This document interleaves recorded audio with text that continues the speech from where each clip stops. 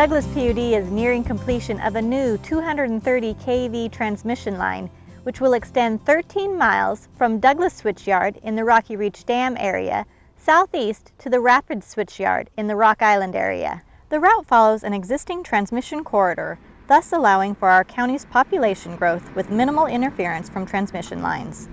The line will provide redundancy, increase reliability, and improve voltage stability of the transmission system.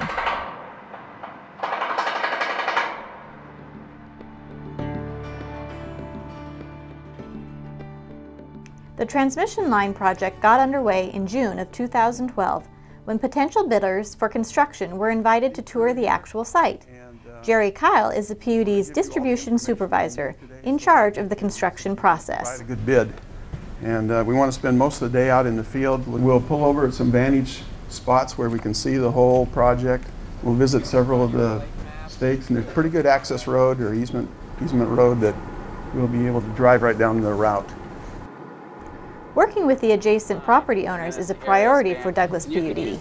John Brown is the PUD's property supervisor. There aren't a whole lot of property owners along this alignment, and Douglas County is a pretty close-knit community, so we work with our property owners really closely, super sensitive to their issues. This actually is a really good view of the corridor right here. You can take a look and you can see all the Carcinite posts that basically show where all of the structure locations will be going through the transmission corridor.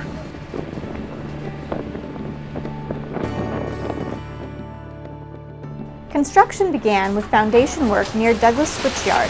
Concrete foundations would be used at many of the structures. Just got done installing the reinforcing cage for this tower and cleaning up the loose ends preparatory to putting in the bolt cage. When the concrete comes up to the point where it's just below the bottom of that cage, which is probably about 12 feet from the top, they'll stop pouring long enough to hang that bolt cage in there and make sure that it's perfectly centered, oriented. Clamp it down so that it can't move, and then finish the pour. They call it the bisect on your bolts, and as you can see, those bolts, there's 16 bolts, but they're in a different pattern, and if you put them in and just drop them in and don't get them where they're supposed to be, what happens when you put your pole on there and you get up there, your arms might be on one side instead of, you know, facing the wire. They could be off to the side. You know, they're not going to attach right to the pole. The quality of the concrete foundation is vital to the stability of the transmission line. The largest foundation structure and biggest concrete pour is number 75, located in an orchard near the south end of the line. I am testing the air in the slump of the concrete. Well, every pour has a certain tolerance it has to be within, and then this one, you just have to do the air test and everything and make sure it's within that specification.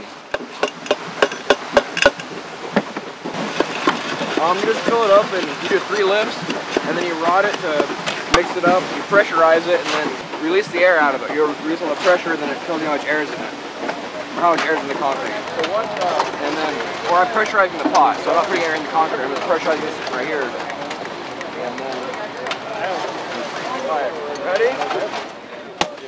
How much percentage of air, is in there.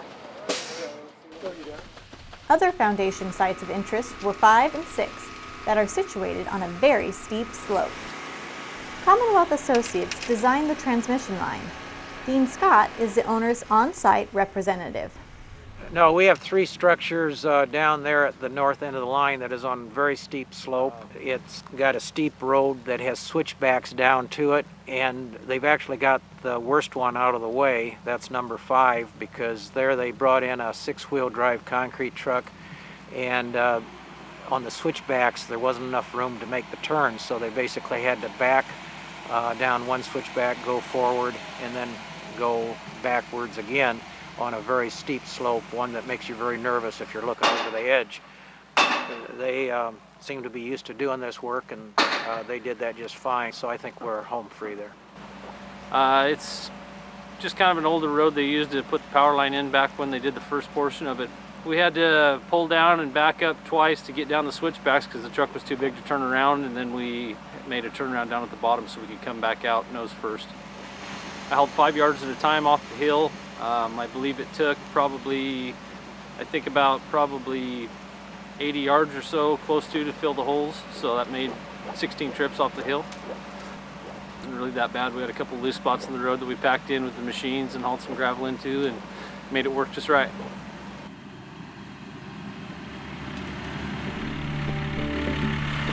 The structures are individually designed for each location on the line. 10 types of structures will be built. 5 drop-off locations were used for various parts.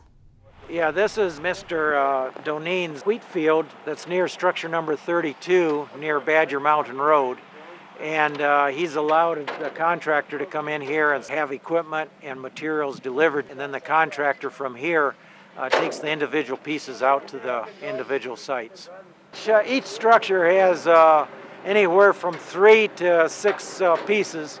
And so they do have to unload them and sort them. The section that is right here on this truck that has kind of a black coating, that particular section goes down in the ground. It'll be a direct embed section.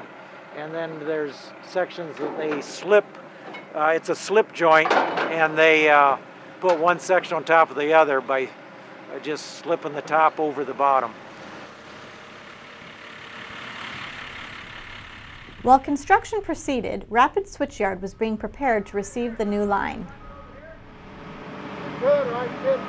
We're installing a dead-end structure for the new 230,000 volt line that'll be coming from Douglas Switchyard. And here's where it'll terminate, at Rapid Switchyard. Right now they're installing the legs and one of the first cross members, a total of 3. On each side are going to be a set of switches. We'll also have vertically there on the lower racks a set of voltage transformers. And then on the top, you can already see mounted, we've got arresters.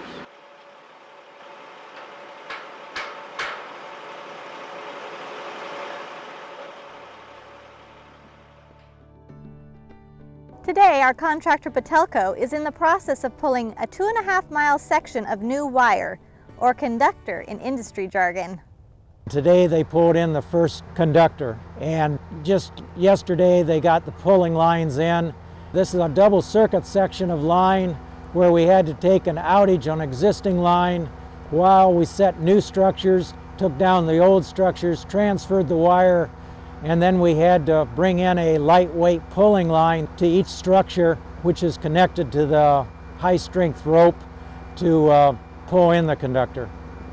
And we wanted to be careful not to damage the trees. Behind me is the contractor's tensioner puller. The yellow rope is a high-strength rope that's connected to the conductor, which is situated 2.5 miles from here.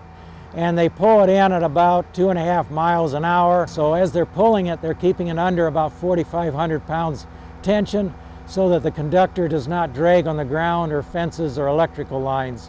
When we pull it up at full tension, it'll be at about 12,000 pounds, depending on the temperature of the day.